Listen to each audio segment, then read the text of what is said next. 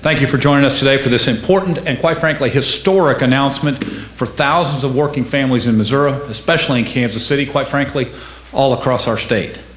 I'm pleased to be joined by my point person on jobs and economic policy, David Kerr, the Director of the Missouri Department of Economic Development. Thank you, David, for your continued leadership for our great state. It's also a pleasure to welcome Stephen C. Lewis, Director of Ford Motor Company's Manufacturing Executive Office. Thank you, Steve, for being here with us today. Also joined by many members of the legislature who provided such significant help to us in a special session to make sure that we were put in a competitive advantage that's going to allow this deal to move forward. Also appreciate the Chamber being here, AIM, and all the other organizations, Dan, Ray, all the rest of the folks that have been incredibly helpful. Since its founding, Missouri has been a state of builders. From aircraft that soared across the seas to the capsules that took men into space, Missourians have built the technology and machinery that have changed the way the world lives, travels, and communicates. For more than 100 years, automobiles have been one of Missouri's most important products. Missouri's automotive industry starts at big plants like Claycomo that employ thousands of workers. But it stretches all across our state to dozens of suppliers and tens of thousands of workers in every corner of our state. Bottom line, when it comes to automobiles, Missourians build them better than anyone else. The talented men and women of Missouri's automotive industry use their minds, their hands, and their backs to build the vehicles that keep our economy and our communities moving forward. They are some of the sharpest, most productive, most dedicated workers in America. They're also our friends and our neighbors, the folks who sit next to us at church, and the volunteers who coach our kids' Little League teams.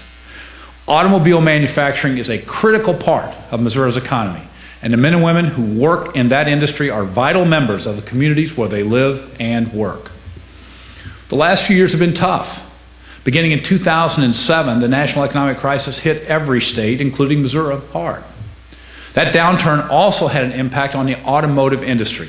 Sales fell, plants closed, jobs disappeared. During this time of great change, all the major manufacturers, including Ford, are reassessing their product lines and restructuring their operations. But we all know one thing for certain. Automobiles are going to be built in America. And today, we're here to announce that a new generation of vehicles will be built right here in the state of Missouri. Now, from my first day as governor, I've been committed to rebuilding and revitalizing Missouri's manufacturing industry, beginning with automobiles. Missouri's economic strength depends on a strong manufacturing industry. To keep our economy moving forward, we need to make sure that product is back in GDP, that P stands for products that we build right here in the Show Me State. On my first day in office, I created the Governor's Automotive Jobs Task Force to make recommendations for growing Missouri's automotive industry. And last summer, I called on the General Assembly into special session to pass the Missouri Manufacturing Jobs Act. I want to really thank these folks with me here today and their brothers and sisters in the legislature, some of which aren't even here anymore, that helped us get that done.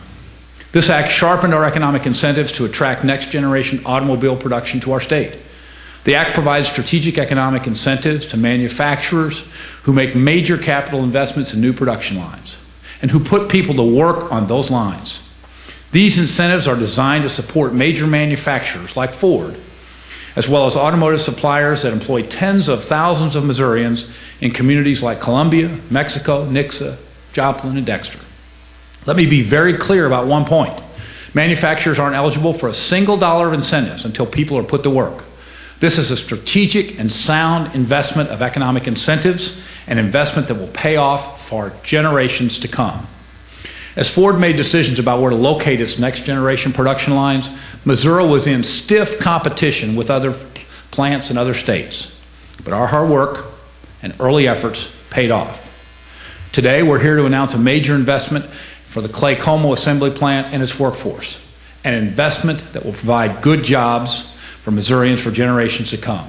And before I turn it over to Mr. Lewis, I just want to say it is wonderful to be here with my many friends in the legislature, with these great manufacturers, to be here kind of at this moment, in American history, when the United States, automotive industry is turning the corner. We had bad news out of this sector for a lot of years. We've seen jobs shipped overseas, we've seen production dropped, and here we are in the heartland working together to make sure that manufacturing of vehicles is a significant, real, and important part of the future of this country and the economy of the state. With that, I'd like to welcome Steve Lewis, the Director for Strategic Planning for Ford Motor Company, to make a few comments. Then I'll make just a very short comment. We're going to sign this memorandum, and then we'll be glad to take your questions. Steve Lewis.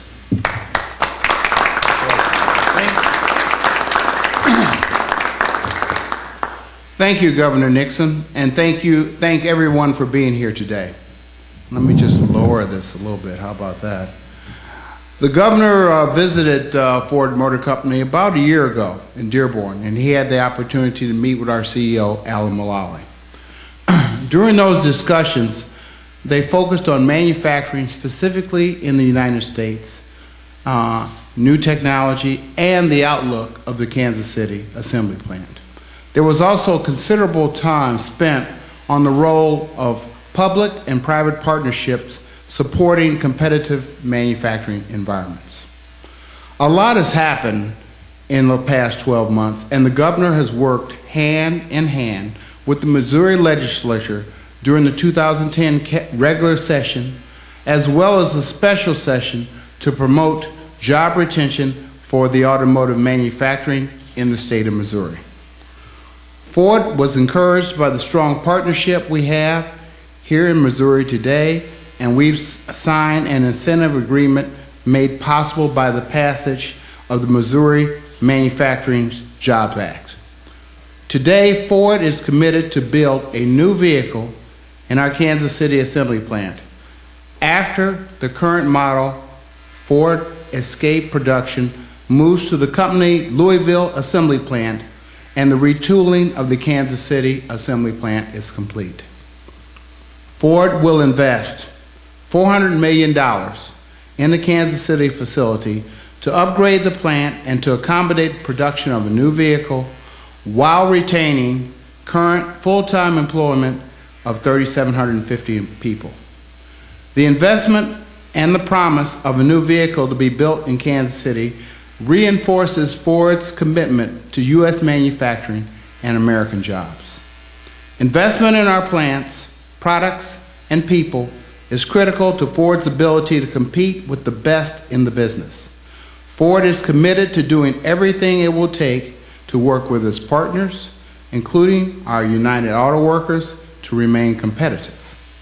The state of Missouri approved tax incentives played a very important role in Ford's decision and the company's commitment to invest to this level of investment and job retention. On behalf of Ford Motor Company, I would like to thank Governor Nixon and the Missouri legislature for all their hard work to make this day possible. We are grateful for the support generated by the members of our local Ford 2020 Task Force and all the individuals and organizations that supported this incentive legislation. I also want to thank our plant management and our UAW partners for all they do to make Kansas City Assembly a world-class operation that continues to produce high-quality vehicles that are valued by our customers every day, and I'm excited for them to be a part of this in this important announcement. Today is a great day for our Kansas City assembly plant, and we're excited to make this investment here today, and thank you.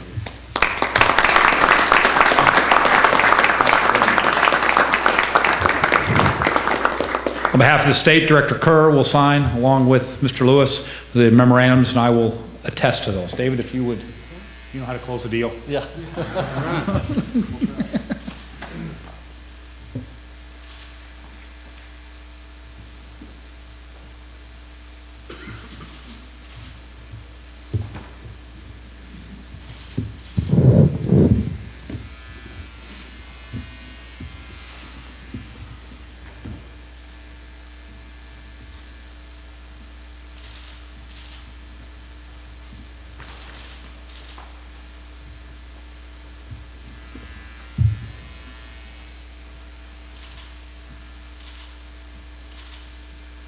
Future of American auto industry. The rebound starts right here in the Show Me State.